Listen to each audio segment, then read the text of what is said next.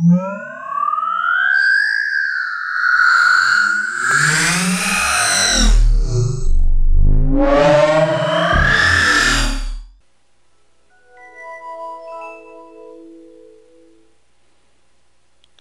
lists take you right to the files, folders, and websites you use every day.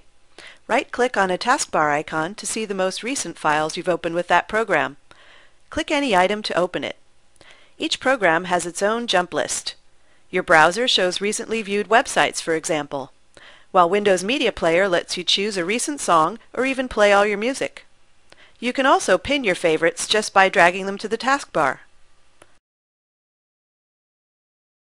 Jump lists, another way Windows 7 makes using your PC faster and easier.